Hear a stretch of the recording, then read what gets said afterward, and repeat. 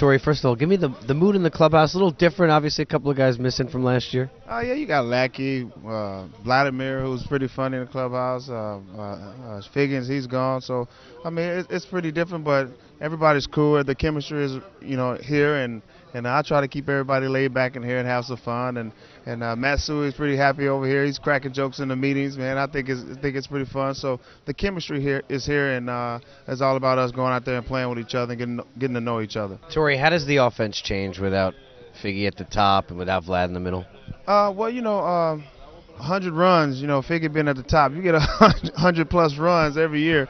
I mean, that's pretty impressive. And we got Ibar, who's going to probably lead off, and he's been growing over the years, and he looks pretty good. Last year he looked good, and with another year of experience, I think he's going to be good. And just talking to Bobby Abreu, who's always on base, 380 on base percentage, I'm pretty sure he's going to get that information from my guy, and because I've done it last year, and my on base percentage is higher than it's ever been. So I commend Bobby Abreu on that.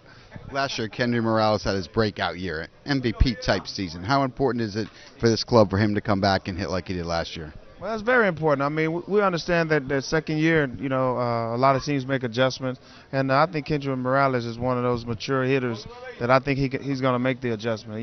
They go home in the off season, and all these teams, they look at film and say he couldn't hit the low outside pitch or the pitch up. Let's stay there, So they're going to make the adjustment. Now it's all about him making adjustments, and I think he's mature enough to do that. Torii, we sit there and we hear day after day people talking about the moves that the Mariners have made, talking about how the Rangers are going to be better.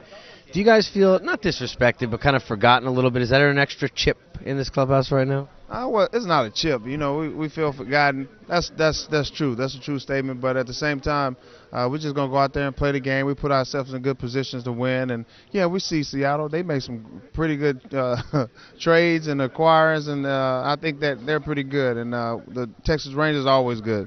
I don't know what happens in August and September, why they do that, but they have a lot of guys that swing the bat, the pitching and everything. But you can't worry about that. We worry about the Angels and do what we have to do.